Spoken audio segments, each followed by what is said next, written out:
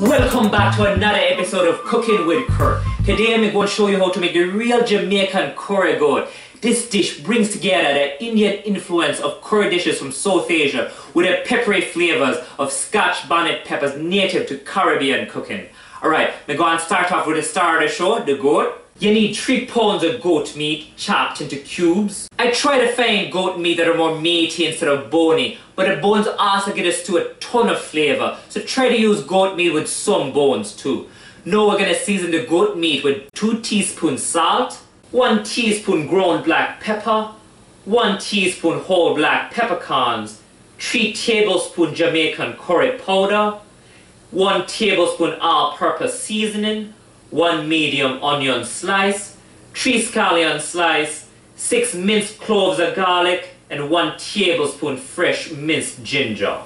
Also, I'm going to add some Scotch bonnet peppers, 2 of them, which we're going to finely mince. Now you may be thinking, what kind of madness this man be on leaving the Scotch bonnet seeds in there? You can take the seeds out if you don't like too spicy, but I like the heat, so I'm choosing to put them in there. Mix all that in the bowl so the goat is evenly covered. Look at them pretty colors. Put plastic wrap over the bowl and leave in the fridge for at least 5 hours, or preferably overnight. Alright, now remove as much of the seasoning from the marinated goat meat and set aside. Heat 4 tablespoons of vegetable oil on medium heat and add the 2 remaining tablespoons of Jamaican curry powder.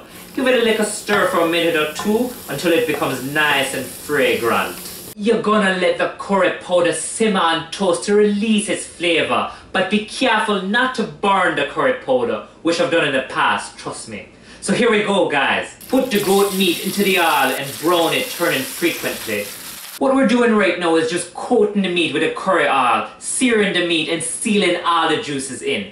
Once the meat is browned, add thyme and 2 cups of water and bring to a boil. And let me tell you, you can't skip the thyme when you're cooking curry goat now. Cover it, lower the flame and simmer for about 1.5 hours. You see that? That is the boil I'm talking about. Ooh, smelling nice. You can see now that the curry goat has its own natural gravy. Alright, now I'm gonna chop 1 medium onion and add it in there along with the seasoning used for marinating the meat we set aside earlier.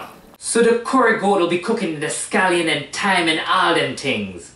Add 2 more cups of water in there and bring to a boil. Now prepare and add 4 medium potato cut into 1-inch cubes and 2 tablespoons of tomato ketchup. Simmer this on low heat for 45 minutes or until the meat is falling off the bone. And there it is. Oh, that smell, that flavor, that curry goodness. It looks delicious. Whoa, I'm so hungry. You can serve it over some rice or even better with some roti or garlic naan. Fix it up real nice. Trust me on this one. This is the real deal Jamaican curry goat. Until next time, enjoy.